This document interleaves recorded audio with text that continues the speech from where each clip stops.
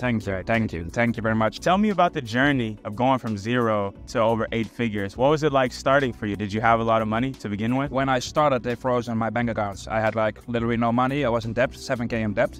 I was just like in a very bad place in my life. And I had a 9-to-5 job. My job was physical therapy, so I'm licensed to treat people. But that's how I started, man. I started with like a lot of money in debt, and I was like going to my girlfriend. I was like, can I borrow some little money for this course? Because I think this will change my life and this will help me reduce the debt. And she was like, okay, I will trust you. COVID hit, and when COVID hit, all the physical therapists needed to go to home because like we were not allowed to work. It was 6 weeks, and in that 6 weeks I did like my first 200K in revenue in 6 weeks, and that changed like my whole life. I think I was debt free in like maybe 1 year, so all the debt was gone. I stopped working with my 9-to-5 job, and that's when I saw like how compounding time is. Like I got away from a 9-to-5 job and I went to like 700K a month in the first month being fully entrepreneur. $700,000 in a month. What type of products